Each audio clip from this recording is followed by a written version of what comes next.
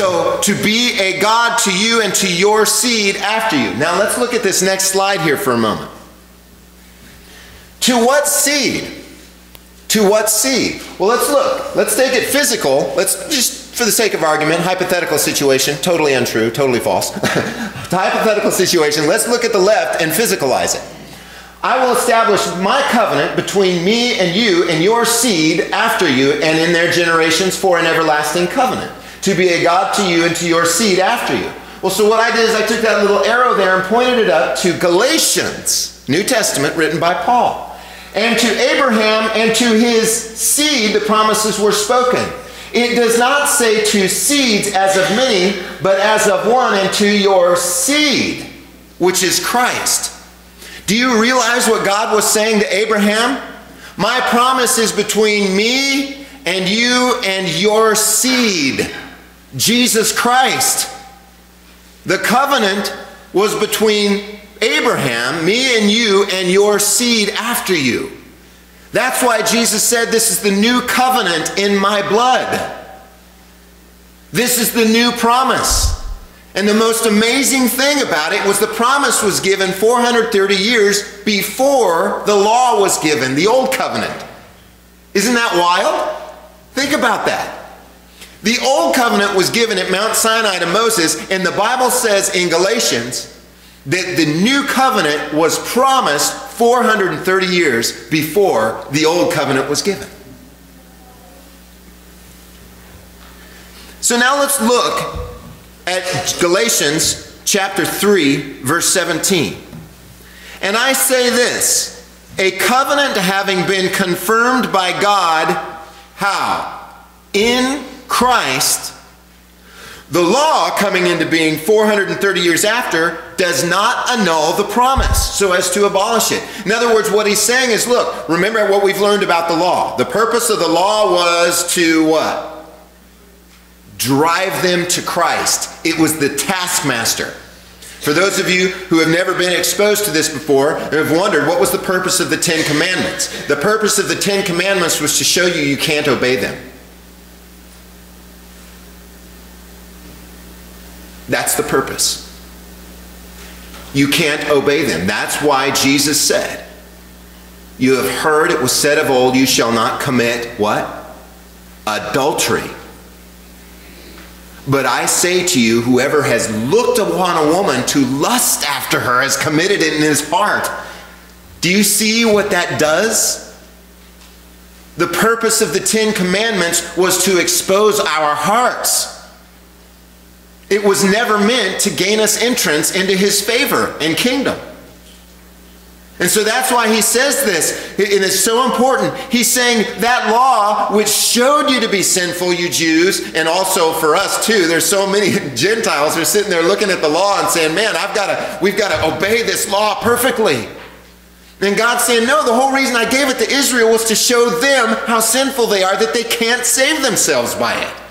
And so Gentiles would do well to learn from the fact that they couldn't obey it. And if they couldn't, who were God's national people back then, surely we will not be able to do it, who were never chosen as a national people. Never. We learn from their example and say, whoa, the law was meant to show them their need for Christ, not to give them life.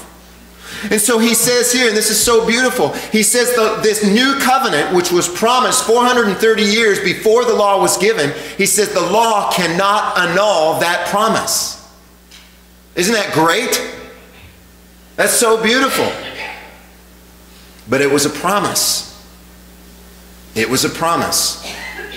And because of Israel's transgression, God gave the law and said, girl, she was called a girl, right?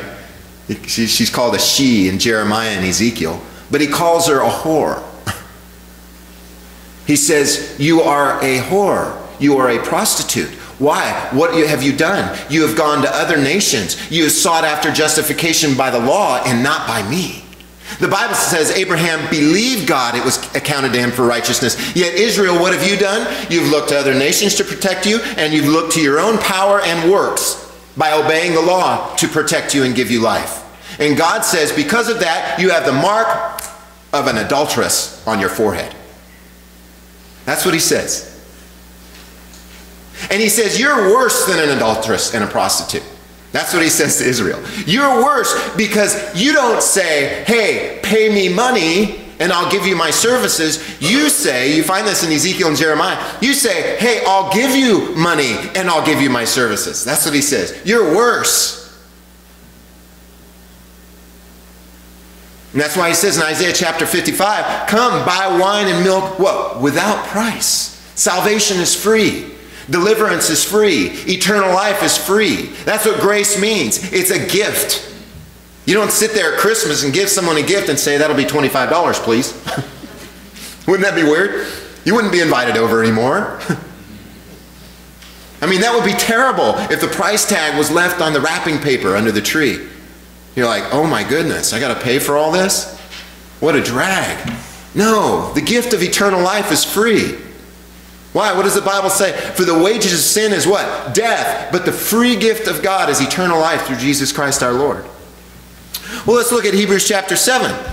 For truly, and this is what the new covenant did. This is what the cross of Christ did. For truly there is a putting away of the commandment which went before because of the weakness and unprofitableness of it. What does that tell you about the commandment? The law. It's unprofitable. It's weak. Why? It's weak through the flesh. Romans chapter 8 verses 1 through 8. That's what the Bible says. It was weak through the flesh. You could not obey it. He says, for the law made nothing perfect, but the bringing in of a better hope, namely Jesus Christ, did. By which hope, what? We draw near to God. It is through the cross of Christ we draw near to God. It is through the cross that we have entered into the presence of God. Some people don't understand that. They say, well, I believed in Jesus Christ. My sins are forgiven. Do you realize what it means to have your sins forgiven? It means you are now in the presence of Almighty God. And you can come boldly before His throne.